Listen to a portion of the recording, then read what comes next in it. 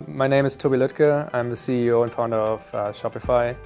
Shopify is a cloud-based multi-channel e-commerce system, which is a mouthful. And what that means is if you buy things online and you go to online stores and you like your experience, then you probably use Shopify. I would love to see a more of a coordinated approach teaching computer literacy to children from a very early age. Again, there's significant competitive advantage for the first country that really figures out how to integrate computer literacy in the same way as like mathematics into a curriculum from early ages.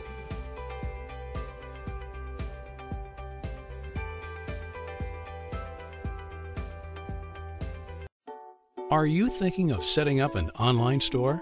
Then you need Shopify. Shopify is a complete e-commerce solution that provides you with everything you need to sell online. Start with selecting a design for your store. Choose from hundreds of professionally designed templates that are fully customizable. Add your products and upload your photos. That's it. Within minutes, you can launch your store and start accepting orders from around the world. Sign up for your free trial today at Shopify.com.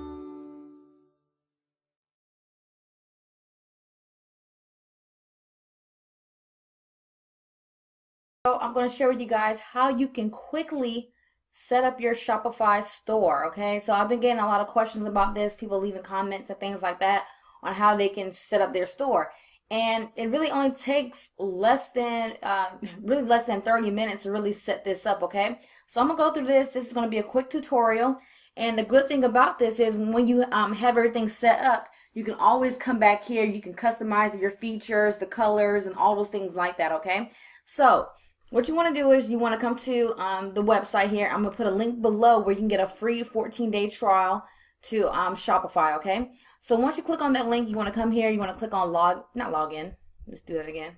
Get started. How about that one? Okay. Then you want to use the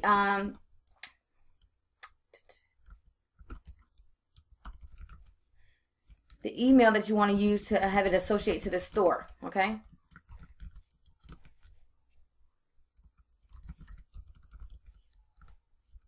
You're going to click on Create Store.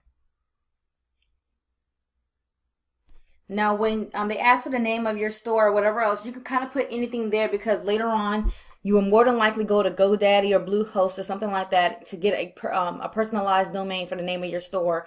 And you can also upload that into your back office of Shopify. So now all the traffic will go to that newly personalized domain, okay? So all this information here, you can kind of really just put whatever you want right here. Just do this.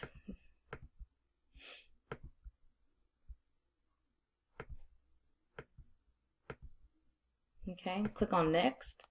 And then you want to include your information here.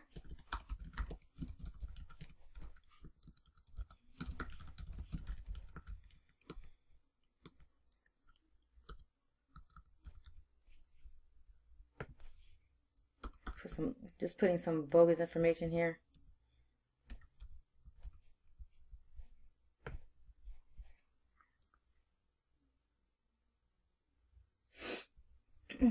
Because the computer is moving a little slow. So now you're back here, okay? So the first thing you want to do, once you have completed all your information, you want to go ahead and click on this green button that says Select a Plan. Now when you do that, it's going to give you 3 plans to choose from. All you will need to do right now, starting off, is choose the $29 per month plan, okay? Do this, and this will, make your store active once you have completed, okay? Now, the next thing you want to do, and like I said, guys, it's really simple to follow. All of these tabs over here, you want to go through each tab and you set that up, okay? So the ones you really need to focus on right now is General.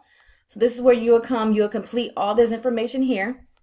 And like I said, you can always come back here and change the information. For payments, this is when a customer comes to your store. You want to let Shopify know how you will accept payment. So you can do, of course, you want to activate Shopify payments because this is how people can use their credit card to purchase things from your store. PayPal is an option. This is also allows people, if they have a PayPal account, they can check out with PayPal. And you will also receive payments from PayPal, and the same thing with Shopify payments. If you are going to be running an e-commerce store, I highly recommend you give PayPal customer service a call and let them know that you are attaching your PayPal account to an e-commerce store. So if there happens to be a spike in sales, you know, at least they are informed, because if you don't do this, they'll just randomly shut down your account, and they want to ask all this information before they reopen your account and allow you to get access to your funds. So just make that simple call. If you don't want to go that route at all, you don't have to activate PayPal payments at all. You can just only do it with Shopify payments, okay? You come here to checkout. What I typically choose here is accounts are optional, first and last name required. I put optional, optional, and optional. I always keep this checked here, like, you know, if to use a shipping address as the billing address. And then I also put by default the customer agrees to receive promotional emails from my store. I keep this as do not automatically fulfill the orders or whatever. Here, this is one of the places where you can put your Facebook pixel. You're definitely going to need that because you need to track your sales and things like that from your store with your ads. So that's where you will put your pixel code right here from Facebook. And then here, this is the really, really important part, guys. If you're going to be running Facebook ads to your store, you must have a refund policy and a privacy policy all active on your store. If you do not have this active, Facebook can shut down your account. Okay, so how you simply do this, click on generate sample refund, generate simple privacy policy, generate sample terms of service. Okay, you can always come back here and update this information, but just to go ahead and get started, that's the quickest way to do that. Okay, then you want to complete your shipping information here. You also want to complete this information here if you want to charge taxes. You won't worry about notifications right now. Same thing with files. With the sales channel, once you have your store set up, I do highly recommend that once you have your store set up, that you create a business Pinterest account, okay? And once you have done that, come back to this tab, and then you want to click on add a sales channel, and then you want to make sure you add Pinterest, okay? Whenever you're adding products to your store, it will automatically upload to Pinterest, and you can also get that additional traffic from Pinterest. You can also possibly generate sales as well, okay? And then you want to click on the account tab, and this is where you want to enter your credit card information. This is where you you know, where they're going to bill you each month for the $29. If you want to add any staff members, you can add that information here. And that's pretty much how you're going to set up the basics of your store, okay? Then the next thing you want to do is you want to click on online store. Now once you're here, this is how you'll be able to customize your theme, okay? So you can go here and click on visit theme store. And once you're here, I highly recommend just starting off to use one of their free themes. There's no reason for you to use a paid theme right now. Only use a paid theme once you have like a few items that are really selling in your store, you have a winning store. Then come back and you could possibly get a paid theme or whatever else to make it look pretty. But starting off, just use one of the free themes. So you're just going to come here and click on free. And you can use any of these themes. The ones that I have used the most are Venture, Boundless, Brooklyn, Supply, and Minimal. Okay? You can use any of those, but these are the ones I typically use.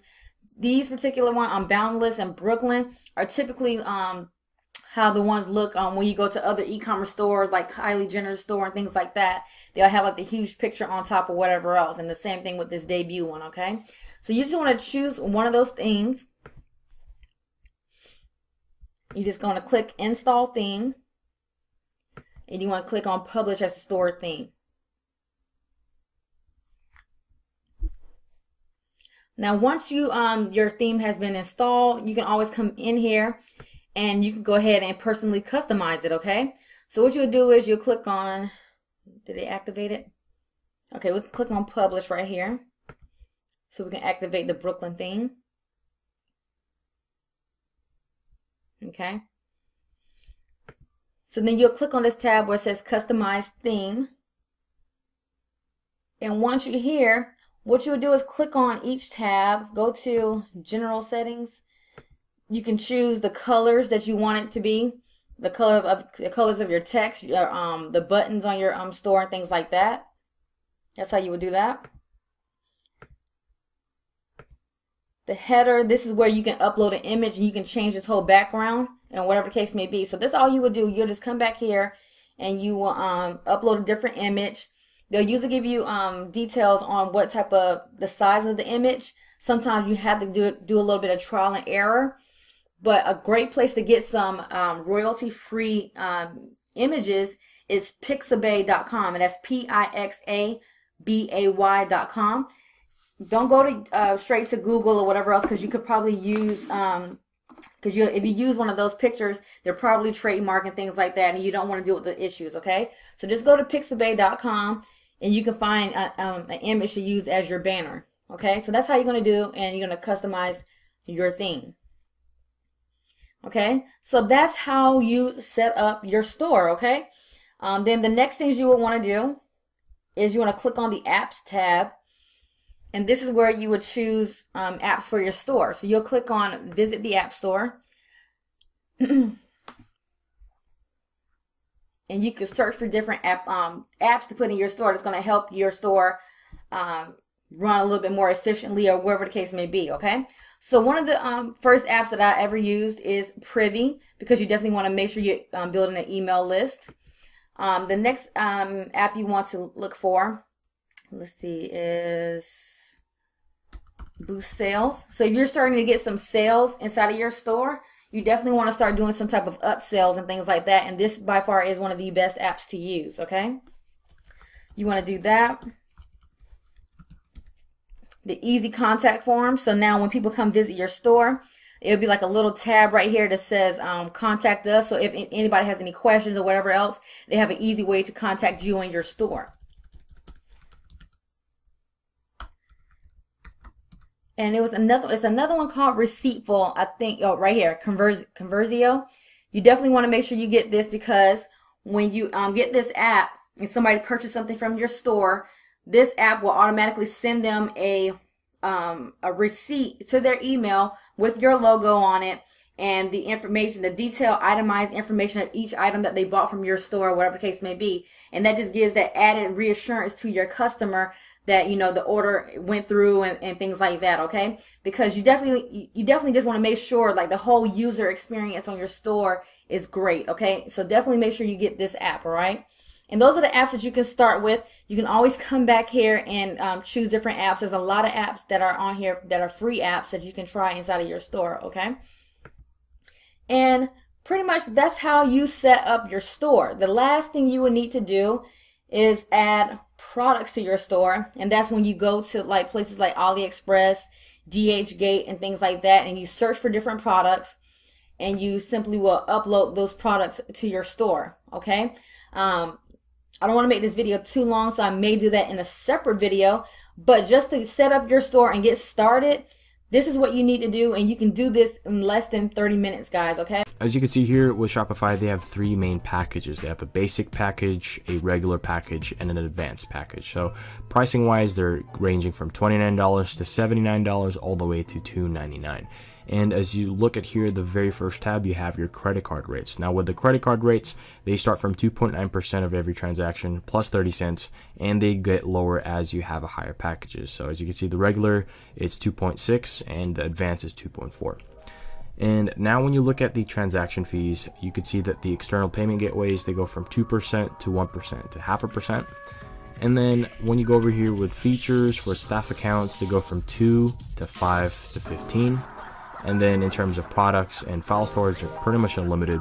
And as you can see here, everything's pretty much routinely the same, except that with the advanced package and the regular package, you can have gift cards, professional reporting, and you have abandoned cart recovery. So that is pretty much the gist of Shopify and their price. Now Shopify also comes with a risk-free 14-day trial for you to test for yourself. And if you don't think it's suitable for you, you can always cancel before committing.